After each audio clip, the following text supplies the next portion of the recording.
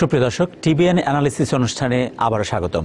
বরাবরের মতো আজকেও আমাদের অতিথি সিপিএ ইয়াকুব এ খান। আমরা এই অনুষ্ঠানটিতে সরাসরি আপনাদের প্রশ্ন নিয়ে থাকি। আপনি যদি সরাসরি ইয়াকুব এ খান সাহেবের সঙ্গে কথা বলতে চান তাহলে ফোন করতে পারেন 646-307-9828 এই নাম্বারে, 646-307-9828। আমরা যাচ্ছি আমাদের মূল আলোচনায়। কেমন আছেন? জি ভালো আছি, কেমন আছেন? জি আমি ভালো আছি। আমার ভালো থাকার আদেশ আছে, তাই থাকতে হয় আর কি। এখন তো ট্যাক্স মৌসুম একদম সামনে চলে আসছে। তো এখন আমাদের যে প্রবাসী বাঙালিরা আছেন তাদের ট্যাক্স ফাইলটা সাধারণত করতে হয় গ্লোবাল ইনকামের উপরে। আপনি যদি বিষয়টা একটু ভেঙে বলতেন তাহলে সবচেয়ে ভালো হতো। জি অবশ্যই। আমাদের বিশেষ করে ইউএস এর যারা সিটিজেন বা আমরা যারা প্রবাসী, বিশেষ করে আমাদের আলোচনাটা হচ্ছে প্রবাসী বাংলাদেশিদের জন্য। তো আমাদের যারা সিটিজেন বা গ্রিন কার্ড হোল্ডার তাদের যে আমরা যে ইনকাম ট্যাক্সটা এখানে ফাইল করি, বছরে একবার ফাইল করি, এই ইনকাম ট্যাক্সটা ফাইল করার যখন আমরা ফাইল করি তখন আমাদের ইনকামটা হচ্ছে গ্লোবাল ইনকামের উপরে ভিত্তি করে আমাদের এই ট্যাক্স ফাইলটা করতে হবে। এটা যদি অন্যভাবে বলতে চাই সেটি হচ্ছে যে আমাদের যদি ইউএস সিটিজেন আমরা এখানে কাজ করছি, এখানে বসবাস করছি, বাট হয়তো অনেক ক্ষেত্রে আমরা দেখি যে আমাদের বিশেষ করে আমরা যারা প্রবাসী বাংলাদেশি আছি, আমাদের বাংলাদেশের হয়তো কোনো ইনকাম থাকতে পারে, রেন্টাল ইনকাম থাকতে পারে, বাড়ি ভাড়া থাকতে পারে, বা হয়তো ব্যাংকের ইন্টারেস্ট থাকতে পারে, কোনো ধরনের স্টক মার্কেটেতে ইনভেস্ট করা থাকতে পারে। এই ধরনের যে ইনকামগুলো আছে, ইনকামগুলো কিন্তু আমাদের এইখানের যে ট্যাক্স ফাইল করে ট্যাক্স ফাইলের আওতায় কিন্তু নিয়ে আসতে হবে। এই বিষয়টি বিশেষ করে যারা এখানে নতুন আসছেন তারা হয়তো এই বিষয়টি জানেন না, বা অনেকে হয়তো মনে করেন যে না আমার তো ইনকাম আছে বাড়ি ভাড়ার থেকে, বাড়ি ভাড়ার যে আয় আছে আয়ের থেকে বাংলাদেশের ইনকামটা বাংলাদেশই থাকছে, এখানকার ইনকাম এখানে থাকছে, এরকম হয়তো ভেবে থাকতে পারেন। কিন্তু ব্যাপারটা হচ্ছে যে আপনি যদি বাংলাদেশের যে ইনকামটা আপনি করছেন, ইনকামটার উপরে যদি আপনি বাংলাদেশ গভর্নমেন্টকে ট্যাক্স পে করে থাকেন, সেই ট্যাক্সটার জন্য আপনি যখন এখানে ট্যাক্স ফাইল করবেন আপনি তখন ওই ক্রেডিটটা কিন্তু আপনি নিয়ে নিতে পারবেন এখানে। লেটস সে আপনার বাংলাদেশের ইনকামের জন্য আপনি হয়তো বাংলাদেশের গভর্নমেন্টে আপনার হয়তো $1000 আপনি ট্যাক্স পে করছেন। কারেক্ট। তো এখানে যখন ট্যাক্স ফাইল করছেন তখন হয়তো আপনার ট্যাক্স বাংলাদেশের ইনকামটা সহ আপনার হয়তো $5000 ট্যাক্স আসলো। তো যেহেতু আপনি বাংলাদেশ গভর্নমেন্টকে $1000 পে করছেন, তো সেহেতু এই $1000 এখানে ক্রেডিট আপনাকে দিবে, দেন আপনি পে করবেন রিমেইনিং যে 4000 5000। তো এটা খুবই মানে গুড নিউজও বলতে হবে। আবার অনেকে মনে করেন যে না আমার তো অনেকে আমরা যখন প্রশ্ন করি বিশেষ করে ট্যাক্স ফাইল করার সময়, তো অনেকে বলেন যে না আমার তো বাড়ি ভাড়া আছে, বাট বাড়ি ভাড়ার যে আমার যে আনুষঙ্গিক যে খরচ মেইনটেনেন্স আছে, বা আপনার আমার যে অনেকের লোন থাকতে পারে, এটা দেওয়ার পরে তো আমার আর কিছুই থাকে না। কিন্তু বিষয়টি এমনটা না। বিষয়টি হচ্ছে যে আপনার যদি হয়তো বছরে আপনার $10,000 আপনার রেন্টাল ইনকাম আছে, ইভেন $10,000 বা এর থেকে বেশিও আপনার হয়তো খরচ থাকতে পারে, বাট স্টিল আপনাকে ইনকামটা রিপোর্ট করতে হবে, দেন আপনাকে সব এক্সপেন্সগুলো রিপোর্ট করতে হবে। তাহলে আপনার হয়তো নেট কোনোটা সম্পূরক প্রশ্ন হিসেবে দাঁড়িয়ে যায়। ধরেন যদি কারো বাংলাদেশি ইনকাম বেশ ভালো রকমই থাকে এবং তিনি যদি এইখানে ইন্স্যুরেন্সের ক্ষেত্রে বিভিন্ন সুবিধা নিয়ে থাকেন, তাহলে সেইটাও নিশ্চয়ই প্রভাবিত করবে। সো এই যে বিষয়টি আপনি ভালো একটি পয়েন্ট বিশেষ করে আপনি যেটি অ্যাড করেছেন, সেটি হচ্ছে যে আমরা যখন এই গ্লোবাল ট্যাক্সের কথা আমরা চিন্তা করি, অনেকে এখন যদি আমরা যদি আমাদের ইনকামটা দেশের যে ইনকামটা যদি আমরা এখানে অ্যাড না করি, তাহলে আমরা এখানে যে বিশেষ করে যে আপনার যে মেডিকেডের যে বেনিফিটগুলো, হেলথ ইন্স্যুরেন্সের বেনিফিটগুলো আমরা নিচ্ছি, এটা নিচ্ছে হচ্ছে আপনাকে হয়তো ফ্রি হেলথ ইন্স্যুরেন্স দিচ্ছে আপনার ইনকামের উপর ভিত্তি করে। তো যদি আপনি মনে করেন যে ইভেন হয়তো বাংলাদেশের স্মল একটা ইনকাম $10,000 $5,000, বা সেটা যখন অ্যাড করবেন আপনার ইনকামের সাথে, তখন হয়তো আপনি এটার জন্য কোয়ালিফাই নাও হতে পারেন। এরপরে আপনার শুধু হেলথ ইন্স্যুরেন্স না, আপনার বিশেষ করে যাদের বাচ্চা আছে, আপনারা জানেন এখানে বিভিন্ন ধরনের যে ট্যাক্স ক্রেডিটগুলো থাকে, লো ইনকাম ক্রেডিট যেটাকে আমরা আর্ন ইনকাম ক্রেডিট বলি, বাচ্চাদের চাইল্ড ট্যাক্স ক্রেডিট থাকে, বিভিন্ন ধরনের যে ক্রেডিটগুলো বিশেষ করে যখন আমরা দেখি বা যাদের ফ্যামিলিতে বাচ্চা আছে, আন্ডার এজ থাকে, তারা যখন ট্যাক্স ফাইল করে এই ধরনের বিশেষ করে স্বল্প ইনকাম যাদের এদের জন্য, তো তারা কিন্তু ভালো একটা রিফান্ড যখন ট্যাক্স ফাইল করেন তখন এক্সপেক্ট করেন বা পেয়ে থাকেন। তো যদি এই ধরনের ইনকাম যদি আপনার গ্লোবাল ইনকাম অ্যাড করার পরে যদি সে ডিসকোয়ালিফাই হয় এই ধরনের রিফান্ড থেকে, তো সেটিও কিন্তু একটি ব্যাপার যেটা আমাদের খেয়াল রাখতে হবে ট্যাক্স ফাইল করার সময়। জি, আমরা একটু বলে রাখতে চাই সুপ্রিয় দর্শক, আমরা আজকে ট্যাক্স রিলেটেড বিষয় আলোচনা করব। আপনাদের প্রশ্নের উত্তর দেবেন সিপিএ ইয়াকুব এ খান সাহেব। আমাদের এখানে সরাসরি ফোন করার জন্য নাম্বারটি বলে দিচ্ছি 6463079828। একটা প্রশ্ন আমরা ফেসবুকে পাচ্ছি, রোকনউদ্দিন তিনি লিখেছেন যে একটা সময়ে তিনি লো ইনকামের ছিলেন এবং তখন তিনি ট্রিটমেন্ট করিয়েছেন এবং একটা সময় দেখা গেল যে ওনার ইনকামটা বছরের মাঝামাঝি সময় বেড়ে গেছে, কিন্তু তিনি বুঝতে পারেন নাই বা নোটিশও করেন নাই তার একটা চিকিৎসার লায়াবিলিটি তার উপর এসছে। এখন তার করণীয় কি? এটা আপনার বিষয়টা একটু ডিটেইলস জানা দরকার। জি, সেটি হচ্ছে যে আপনার প্রশ্ন যেটা আমি যতটুকু বুঝতে পেরেছি সেটি হচ্ছে যে ওনার হয়তো ফ্রি একটা হেলথ ইন্স্যুরেন্স ছিল বা আপনার ব্যবহার করছিলেন, রাইট। তো যখন আপনার হেলথের যখন বিল চলে আসবে তখন বিশেষ করে আপনার এই হেলথ ইন্স্যুরেন্সের বিলটা হচ্ছে আপনার কো পেমেন্ট, যেটি যে আপনার হয়তো ইন্স্যুরেন্স যদি কভার করে, বিশেষ করে আপনি যখন আমরা অ্যাপ্লাই করার পরে আপনাকে বিশেষ করে এর আগের বছর বা কারেন্ট ইয়ারের উপরে ভিত্তি করে আপনাকে ইন্স্যুরেন্সটা দিয়ে থাকে। তো দেওয়ার পরে যখন আপনার ফুল ইন্স্যুরেন্স থাকে, আপনার যদি কোনো কো পেমেন্ট না থাকে সেক্ষেত্রে কিন্তু আপনার ফুল কাভারেজটা করার কথা। বাট যদি কোনো কারণে হয়তো আপনার অনেক ক্ষেত্রে বিভিন্ন এই যে হেলথ ইন্স্যুরেন্সের কিন্তু আপনার অডিট হয়ে থাকে অনেক ক্ষেত্রে, আপনার যদি অনেক আমি ওনার ব্যাপারে বলছি না, আমি বলছি যে ইন জেনারেল সার্বিকভাবে অনেকে আছেন যে আপনার যখন রিনিউয়াল আসার সময় হয়তো আপনার ফুল ইনকাম চাচ্ছেন, তখন হয়তো যদি আপনি এস্টিমেট করে একটা ইনকাম দিয়ে থাকেন যে ইনকামটা হয়তো বছর শেষে গিয়ে হয়তো আপনি ওই সময় আপনি হয়তো পার্ট টাইম জব করছেন, জি, বাট সারা বছরে আপনি তো ফুল টাইম জব করছেন, যখন আপনার ইনফরমেশনগুলো প্রোভাইড করছেন হয়তো আপনি $200 ওই টাইমে আপনার রিনিউয়ালের টাইমে আপনি করছেন, বছর শেষে গিয়ে দেখা গেল যে না আপনার আর্নিংটা বেড়ে গিয়েছে, রাইট। তখন কিন্তু আপনি যদি ওই মেডিকেটটা আপনি বা আপনার ফ্রি হেলথ ইন্স্যুরেন্সটা আপনি ক্যারি করেন, দেন ওরা যদি ফাইন্ড আউট করে যে না আপনি যেটা রিপোর্ট করছেন ওদেরকে যে আমার ইনকাম $200, যেটা হয়তো $10,400 হওয়ার কথা সারা বছরে, বাট আপনি ট্যাক্স ফাইল করেছেন $30,000, জি, তখন বিশেষ করে মেডিকেড অফিস থেকে এবং ট্যাক্স রিটার্নের সাথে যখন এটা আপনার কম্পেয়ার করার পরে যদি এই ডিফারেন্সটা চলে আসে, তখন আপনাকে যে বেনিফিটগুলো দিয়েছে সেই বেনিফিটগুলোর টাকাটা তারা ফেরত যেতে পারে with the penalties and interest. তাহলে একটা খুব কাছাকাছি আরেকটা প্রশ্ন, ধরেন জুন জুলাইতে গিয়ে তার ইনকামটা ওই স্ল্যাবটা ক্রস করলো, কিন্তু তিনি হয়তো বেনিফিটটা নিয়েছিলেন মার্চ এপ্রিলের দিকে, তাহলে কি সেটা তাকে দিতে হবে? যদি যখন উনি অ্যাপ্লাই করেছেন, বিশেষ করে অ্যাপ্লিকেশনটা আপনার রিনিউয়ালটা আসে হয়তো লেটস সে আপনার নভেম্বরে, জি, নভেম্বর বা ডিসেম্বরে প্রিভিয়াস ইয়ারে, ওইটার উপর ভিত্তি করে আপনার পরের বছরের যে আপনার ইন্স্যুরেন্সটা আপনার থাকবে কিনা বা আপনাকে কোনো কো পেমেন্ট করতে হবে কিনা, এই ধরনের যে ডিসিশনটা মেক করে বিশেষ করে মেডিকেড অফিস বা হেলথ ইন্স্যুরেন্স অফিস থেকে। তো আপনার ওই টাইমের ইনকামটা যদি রিয়েলি কম থাকে এবং ওই বছরের আপনি যে টাইমে রিনিউ করছেন শুধু ওইটার পে স্ট্যাব না, যেটি আমি বললাম যে আপনার শুধু ওই যে 2 সপ্তাহের যে আপনি পে স্ট্যাব দিলেন যে আমার $200 ইনকাম, বাট অন্য সময় ওই বছরের অন্য সময়ের ইনকাম ছিল হয়তো অনেক বেশি, জি, তখন কিন্তু আপনি যে রিনিউয়ালটা করছেন আপনি কিন্তু রাইট ইনফরমেশন দিয়ে করছেন, আপনি হয়তো ওই সপ্তাহে আপনি পার্ট টাইম জব করছেন, আচ্ছা, অনেক সময় ইচ্ছাকৃতভাবে আপনি মনে করলেন যে আমার তার মানে প্রজেকশনটাও তাকে মাথায় রেখেই আসলে ফাইলটা, রাইট, কারণ এখন এটা হচ্ছে আপনার যে প্রজেকশনটা আপনি দিচ্ছেন যে আমার সারা বছরে আমার ইনকাম $10,000, কিন্তু আপনি যখন ট্যাক্স ফাইল করছেন এখন বিশেষ করে এই সব অফিসগুলো কিন্তু এরা ইন্টারকানেক্টেড, যখন আপনার ট্যাক্স ফাইল করার পরে এদের সিস্টেম অটোমেটিক্যালি চলে আসে, সব তথ্যই সবার কাছে চলে আসে, তখন যদি দেখে যে না আপনার ডিফারেন্সটা এখানে আপনার আপনি যেটা রিপোর্ট করেছেন বা যেটা তারা ট্যাক্স রিটার্ন থেকে ফাইন্ড আউট করছে, তখন এই যত টাকা আপনার জন্য পে করছে এই টাকা সহ প্লাস ইন্টারেস্ট পেনাল্টি সহ কিন্তু আপনার কাছে দিতে হবে। জি, আপনার কাছে আমাদের অনেকগুলো প্রশ্ন আছে যে ফ্যাটকা মানে কি বা এফ বার এটা আসলে কি, এগুলো শুনবো। তার আগে আমাদের বেশ কিছু ফোন এসছে, আমরা কয়েকটি ফোন নিতে চাই। সুপ্রিয় দর্শক, কে আছেন আমাদের সঙ্গে টেলিফোনে, আপনার পরিচয়টি বলে প্রশ্নটি করবেন। জি, আসসালামু আলাইকুম। ওয়া আলাইকুম আসসালাম, জি বলুন। আমি এমদাদ বলতেছি ব্রজ থেকে। জি এমদাদ সাহেব বলুন। প্রশ্নটা হচ্ছে আমি যখন মেডিকেটটা রিনিউ করি তখন আমার ইনকামটা কম ছিল, তো আমার রিনিউ হয়ে গেছে, আমি $20 করে প্রতি মাসে পে করতেছি। এখন আমার ইনকাম দেখা গেছে 55,000 এই বছরে গ্রস চলে আসবে। এখন প্রশ্নটা হচ্ছে এক্ষেত্রে আমি এখন সলিউশনটা কি পেতে পারি?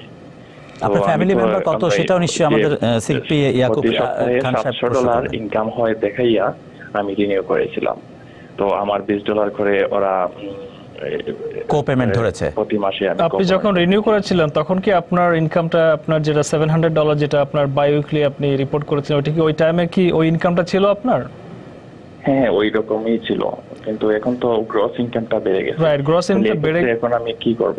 রাইট, গ্রস ইনকামটা বেড়ে গেলে আপনি যেটি করতে পারেন সেটি হচ্ছে, ইভেন দো আপনার কো-পেমেন্ট $20 ছিল, আপনার বেস্ট থিং হচ্ছে আপনার মেডিকেড অফিসের সাথে যোগাযোগ করা উচিত যে আমার ইনকামটা বেড়ে গিয়েছে। তা না হলে যেটি হবে সেটি হচ্ছে যে আপনি যখন ট্যাক্স ফাইল করবেন, আপনার ট্যাক্স রিটার্নের সাথে যখন ওদের সিস্টেমের সাথে আপনার যখন তথ্যগুলো যখন কম্পেয়ার করবে, তখন কিন্তু আপনার দেখবে যে আপনি হয়তো $300 $15,000 আপনি এস্টিমেটেড ইনকাম দিয়ে আপনি রিনিউ করে, আপনার যখন যদি ইনকাম $55,000 হয়, তখন এই বছরের যতটা টাকা আপনার জন্য পে করেছে এটা ইন্টারেস্ট পেনাল্টি সহ দেওয়া লাগতে পারে। সো বেটার হচ্ছে ওদের সাথে আলাপ করে যে আমার ইনকাম এখন বেড়ে গেছে, আমি কি কোয়ালিফাই কিনা, এটা আপনাকে ইনফর্ম করতে হবে। আই বিলিভ এটাই বেটার হবে, কারণ আমি যতটুকু জানি অনেকে এই ধরনের বিভিন্ন ধরনের পেনাল্টি বা ইন্টারেস্টের মধ্যে। জি জি, আমরা আরেকটা ফোন নিতে চাই।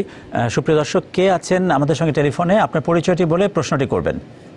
জি, আমি কুইন্স থেকে আলী বলতেছি। জি, আমার প্রশ্ন হচ্ছে কি, আপনার কত টাকা সর্বোচ্চ আমি ট্যাক্স ফাইল করলে আমাদের মেডিকেট ঠিকঠাক, এটা আমি জানতে চাচ্ছি। কত টাকা মেডিকেট ঠিক থাকবে? জি আলী ভাই, আপনাকে অনেক ধন্যবাদ প্রশ্ন করার জন্য। বিশেষ করে এই প্রশ্নগুলি আপনাকে যেটি করতে হবে সেটি হচ্ছে আপনার যে হেলথ ইন্স্যুরেন্সের যে প্রোভাইডার আছে, এটা হয়তো যে কোনো একটা কোম্পানি, আপনার মেট্রো প্লাস বা হেলথ ফার্স্ট, ওদের যে রিপ্রেজেন্টেটিভ আছে ওদের সাথে আপনাকে যোগাযোগ করতে হবে, এবং আপনার ইনফরমেশন দিলে তারা এক্স্যাক্টলি বলে দিবে যে আপনার যে ফ্যামিলি সাইজ বা যাদের ফ্যামিলির যে মেম্বার তাদের বয়স সব কিছু কম্পেয়ার করে আপনাকে খুব এক্স্যাক্টলি বলে দিবে যে আপনার কত টাকা ইনকাম পর্যন্ত আপনার মেডিকেটটা থাকবে। আপনার একটা জিনিস আমি অ্যাড করতে চাই, সেটি হচ্ছে যদি কোনো কারণে ফ্যামিলি মেম্বার ডিপেন্ড করে অনেক কিছু আছে, রাইট, এবং এটি প্রতিটি যে ইন্স্যুরেন্স প্রোভাইডার আছে আপনার, এই প্রোভাইডার এদের এক একটা কোম্পানির ইনফরমেশন, এটা কিন্তু ইউনিভার্সাল ইয়ে না যে আপনার সব কোম্পানির জন্য একই অ্যামাউন্ট।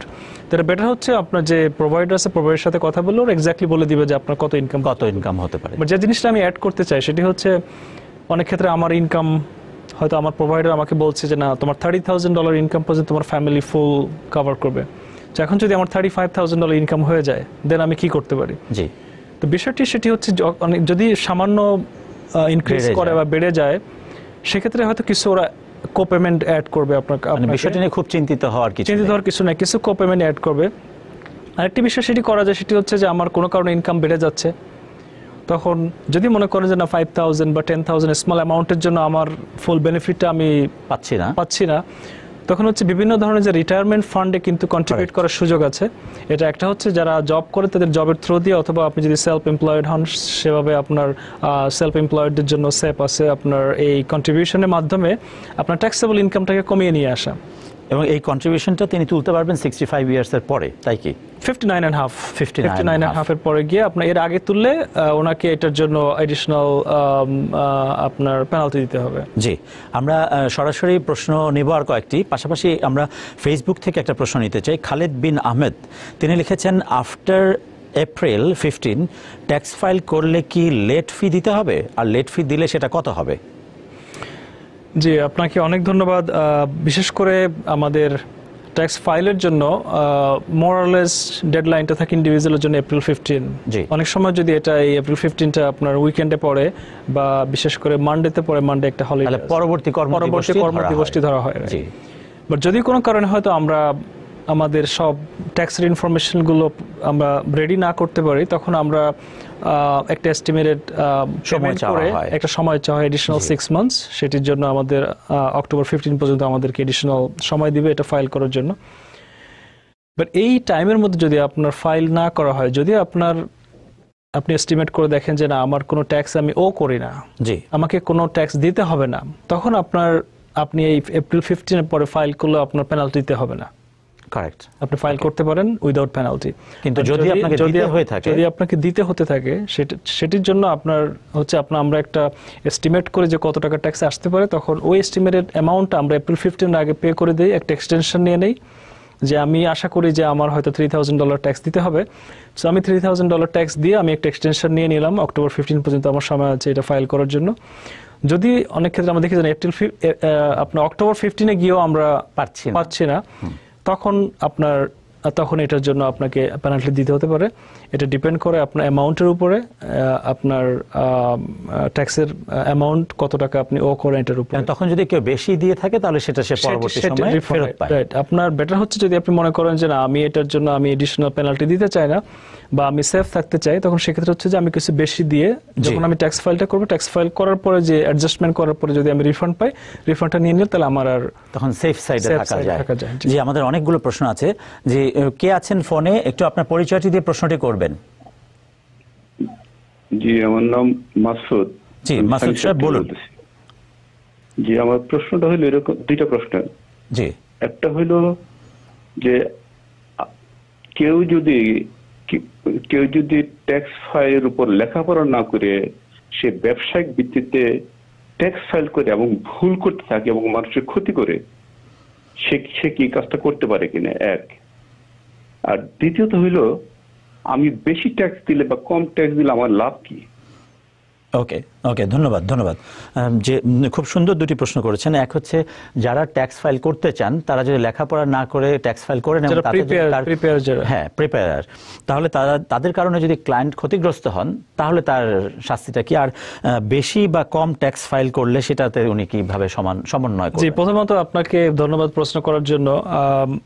বিশেষ করে যখন বিশেষ করে যারা ট্যাক্স প্রিপেয়ার আছেন মাসুদ ভাই, ট্যাক্স প্রিপেয়ার এটার মধ্যে বিভিন্ন ধরনের প্রফেশনাল আছেন। এটার মধ্যে আমরা সিপিএ, এনরোল এজেন্ট আছেন, অনেকে আছেন যে আপনার সিপিও না, এনরোল এজেন্টও না, তারা মনে করেন যে আপনার আইআরএস থেকে আপনার অথরাইজেশন নিয়ে তারা ট্যাক্স ফাইল করে, ইফিন নাম্বার নিয়ে তারা ট্যাক্স প্রিপেয়ার হিসেবে কাজ করে। এখন যে বিষয়টি সেটি হচ্ছে যে আপনি এই ধরনের বিভিন্ন রকম প্রশ্ন আমাদের কাছে আসে যে তাদের অভিজ্ঞতা বা তাদের যোগ্যতা বা শিক্ষাগত যোগ্যতা এসব ব্যাপারে।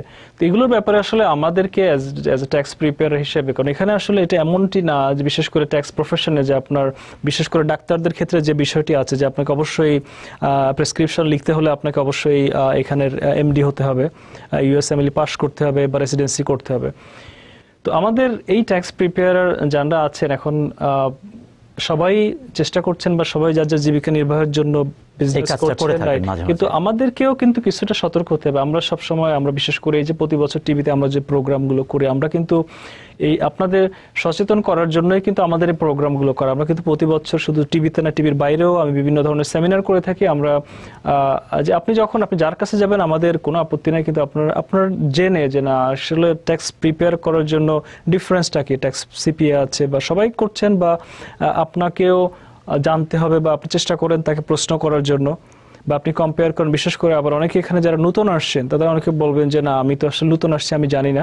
তো সেক্ষেত্রে বিশেষ করে এখানে আমাদের কমিউনিটি এখন অনেক বড়, বিভিন্ন সোসাইটি আছে, বিভিন্ন প্রফেশনাল আছে, বিভিন্ন টিভি চ্যানেল আছে, নিউজ পেপার আছে, সবার কাছে ইনফরমেশন নিয়ে যে ভাই আমার ট্যাক্স ফাইলটা কোথায় করা উচিত, কে প্রফেশনাল বা আমার জেনে বুঝে যোগ্য মানুষের কাছে যাওয়া উচিত। একটা বিষয় আমরা বলে রাখতে চাই সুপ্রিয় দর্শক, আমাদের এই অনুষ্ঠানটি একটি আলোচনা অনুষ্ঠান, ফলে আপনারা এখান থেকে যে তথ্য নিচ্ছেন আপনার ট্যাক্স ফাইল করার সময় আপনি যিনি দায়িত্বপ্রাপ্ত মানুষ বা আপনার যিনি সিপিএ কিংবা আপনার যিনি পরামর্শক, সার্টিফাইড পরামর্শক, তার কথা অনুযায়ী আপনি কাজটি করবেন।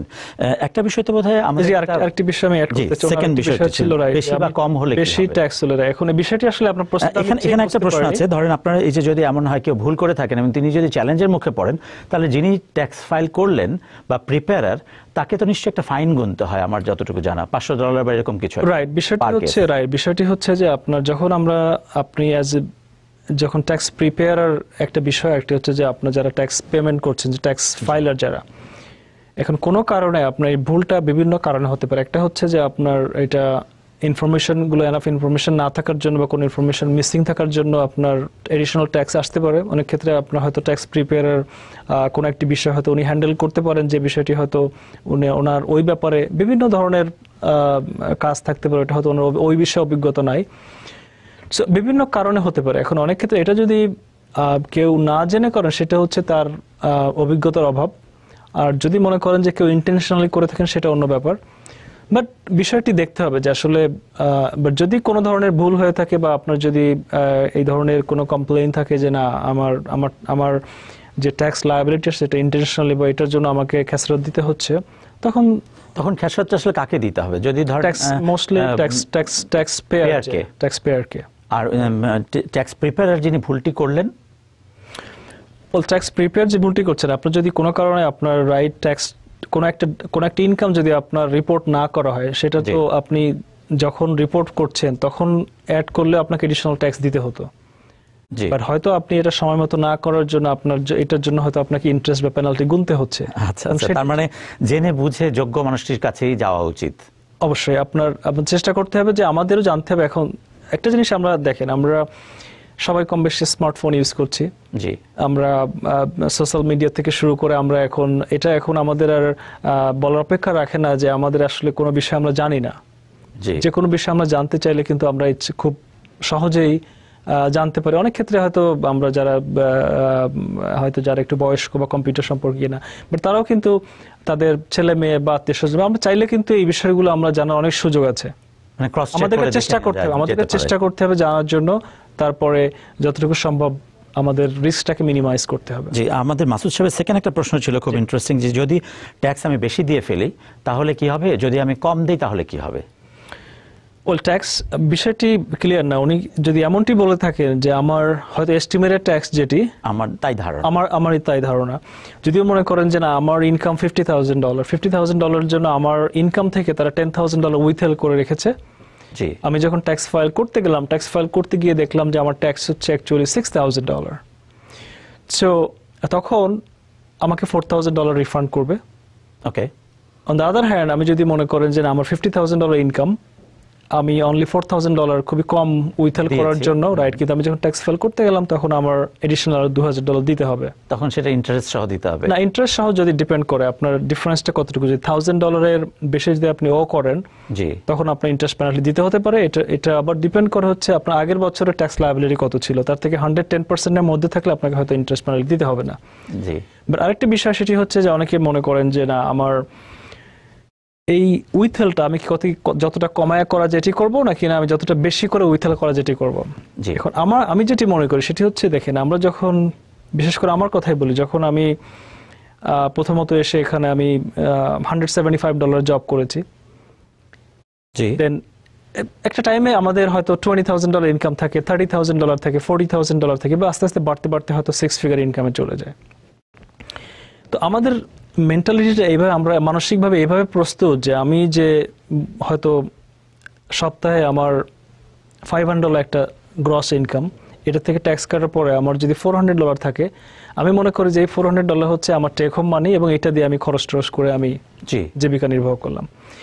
এখন ইনকামটা কিন্তু আস্তে আস্তে বাড়ে। আপনি 500 থেকে হয়তো 550, 600 বা আরও কম, $50, $100 করে বাড়তে থাকে। ওভার দ্য টাইমে দেখা যায় যে আপনার যখন $20,000 ইনকাম ছিল, তখন হয়তো আপনি ওই ইনকাম আপনার টেক হোম মানি দিয়ে আপনি সার্ভাইভ করছেন, সবকিছু ম্যানেজ করছেন। বাট যেহেতু ইনকামটা আস্তে আস্তে বাড়তে থাকে, যখন আপনার ইনকামটা 80,000 হয়ে যাচ্ছে, তখন কিন্তু আপনি মনে করছেন যে আমার যে টেক হোম মানিটা ওইটা নিয়ে এটা আমি খরচ করছি।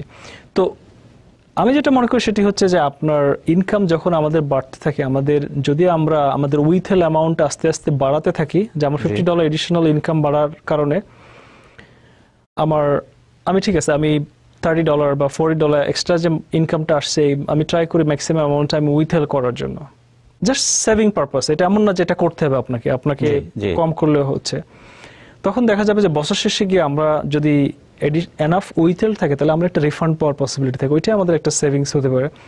অন্যথায় দেখা যাচ্ছে যে আপনি যদি একটা চাপ চলে আসতে পারে, রাইট, বছর শেষে গিয়ে যদি আপনি এডিশনাল অ্যাড করতে হয়, তখন একটা বড় চাপ চলে আসে। যে আমরা আসলে একটা বিরতিতে যাব, কিন্তু অনেকগুলো ফোন আছে।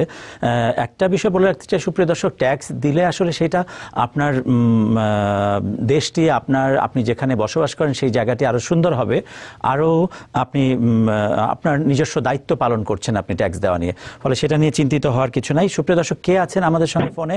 আমরা আপনার ফোনটি নিয়ে বিরতিতে যেতে চাই। জি বলুন। জি আসসালামু আলাইকুম। আমি একটু আগেও আবার ওয়ালাইকুম সালাম। জি, আপনার নামটি বলবেন? ব্রস থেকে।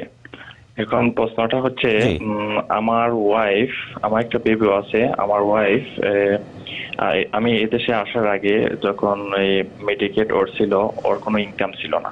এই সিস্টেমে এখন পর্যন্ত চলতেছে।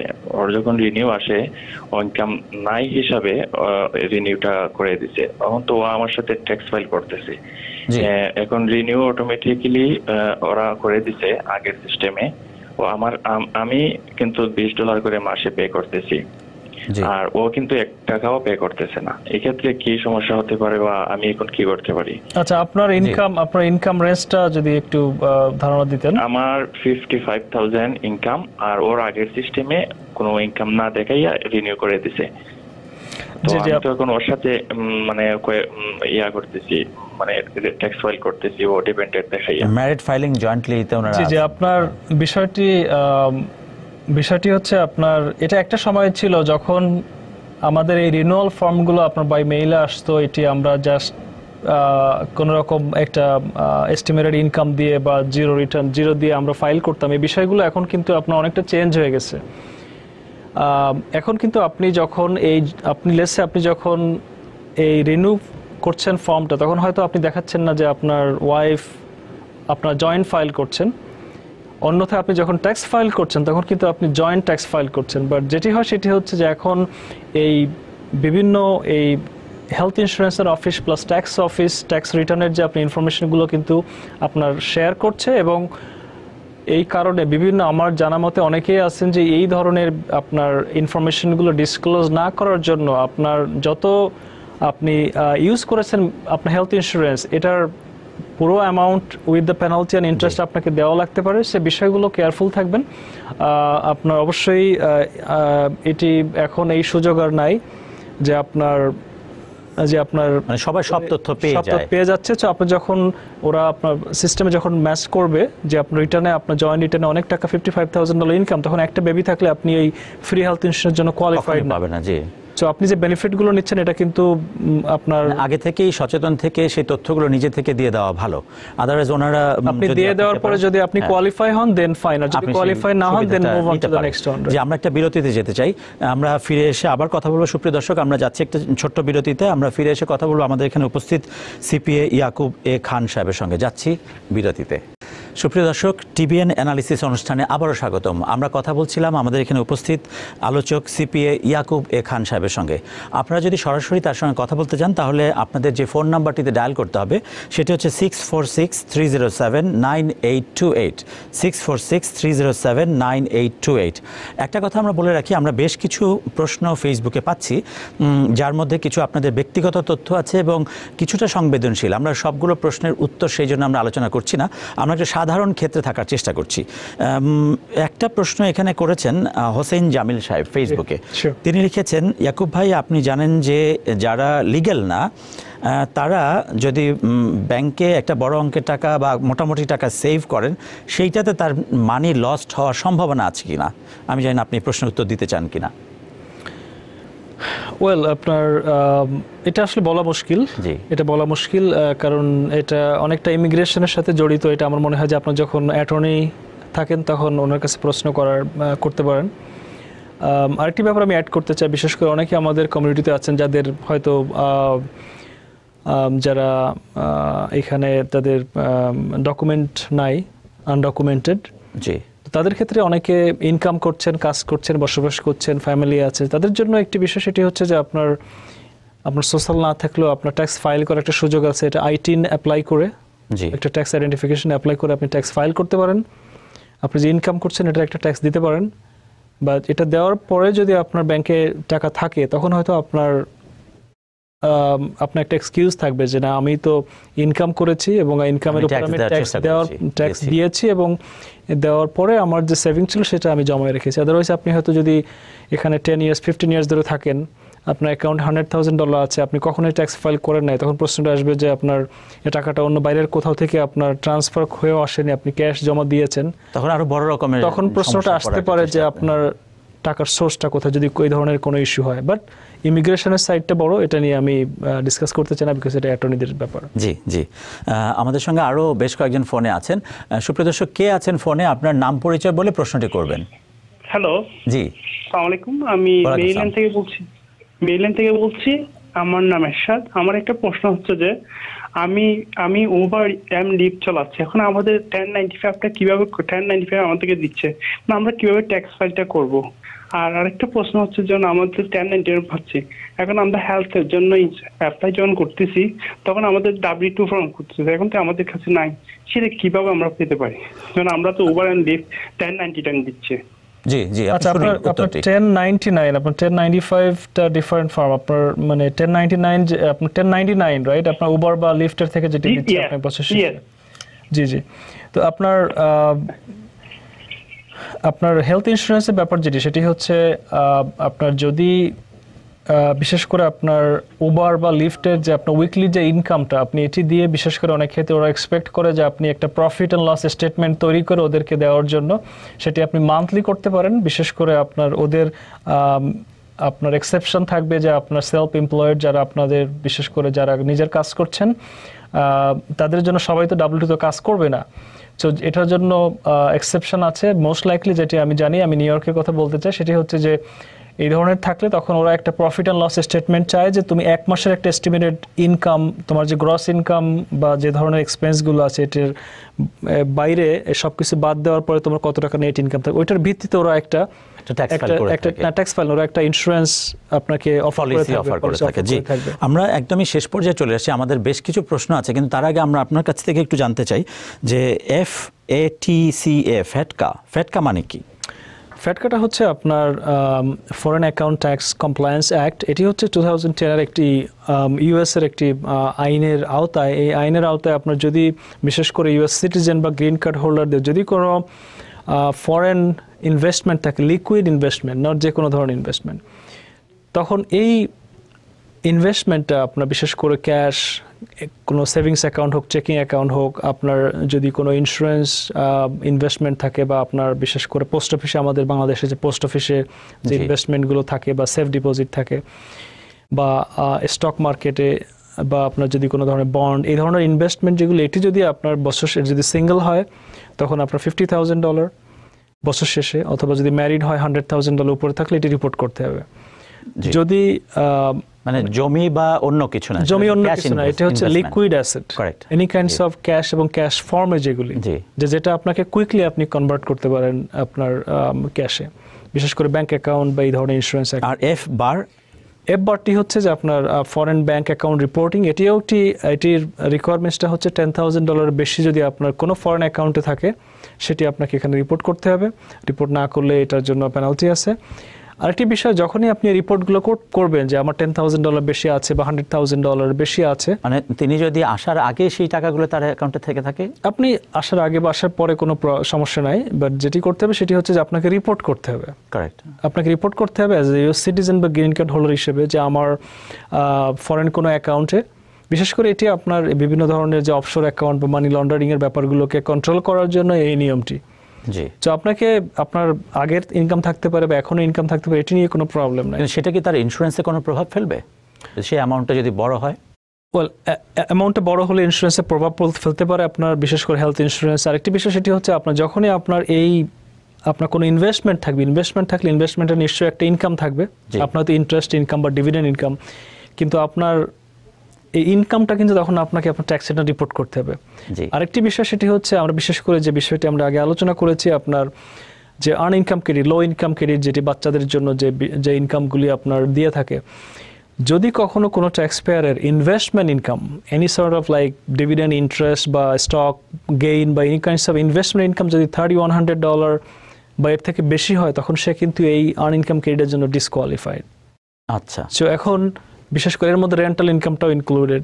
সো এই ধরনের যখন আমরা আজকে যে আমাদের গ্লোবাল ইনকামের যে ট্যাক্স রিটার্নের কথা আমরা ডিসকাস করেছি, তো এই বিষয়টি আমাদের খেয়াল রাখতে হবে যে আমরা যে হেলথ ইন্স্যুরেন্স থেকে শুরু করে আমরা যে বিভিন্ন রকমের রিফান্ড বা আর্ন ইনকাম ক্রেডিটের জন্য আমরা দাবি করছি, এটার জন্য আমি কি সত্যি দাবিদার কিনা। বা এটার জন্য মানে এই বিষয়টা আসলে খুবই ইন্টারেস্টিং এবং খুবই গুরুত্বপূর্ণ। আমাদের আজকের আলোচনা আসলে পুরোটা শেষ হচ্ছে না, আমরা সামনের দিনটিতেও আমরা আপনার সঙ্গে আলোচনা করব এই বিষয়টি এবং অন্যান্য বিষয়ও। আমরা একদম শেষ পর্যায়ে চলে এসেছি। আমরা আপনাদেরকে একটু বলতে চাই যে আমাদের এই আলোচনাটি শুধুই আলোচনা। আপনি যদি আপনার ব্যক্তি জীবনের কোনো সিদ্ধান্ত নিতে চান তাহলে সেই যোগ্য সার্টিফাইড মানুষটির সঙ্গে কথা বলে তারপর সিদ্ধান্তটি নেবেন। আজকের মতো আমরা এখানে বিদায় নিচ্ছি। ধন্যবাদ আপনাকে। আপনাকে ধন্যবাদ। জি, ভালো থাকবেন। ধন্যবাদ, আবার কথা হবে। ভালো থাকবেন সবাই।